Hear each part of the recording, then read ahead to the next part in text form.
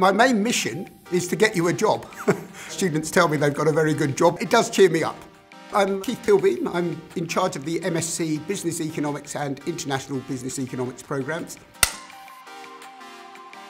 On the International Business Economics and Business Economics programmes, the focus is on economics. Some people think it's to do with international business, and it's not. You know, we use economics and quantitative analysis. We're looking for well-motivated students that are prepared to work with each other.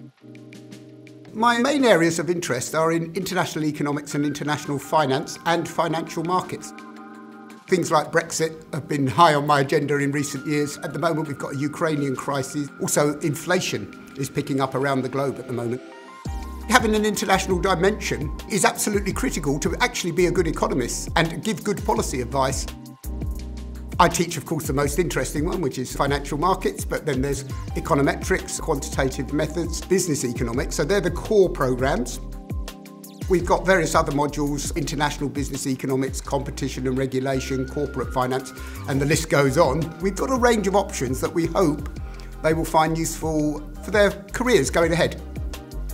I'm very proud of the employment record of our graduates because, as I say, that's my main mission. They go into a variety of careers.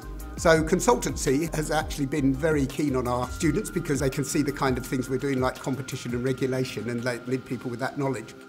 Fund management has been an area where many of our students go. Government economic service has been a very important recruiter because governments, they have a big need for economists that give them policy advice and also can do some of the work that governments need to do. If you name the institution, we've probably got a graduate there over the years of the programme. Companies like Bloomberg, Reuters, Goldman Sachs, Citigroup, Shell, BP.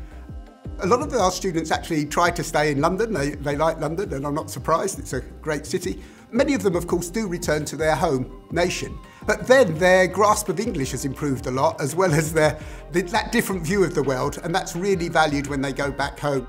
In a bid to improve your career prospects, the economics department does have a body that advises the economics department from industry. The careers service at City University is excellent. They do careers fairs, and many of our students make very good contacts.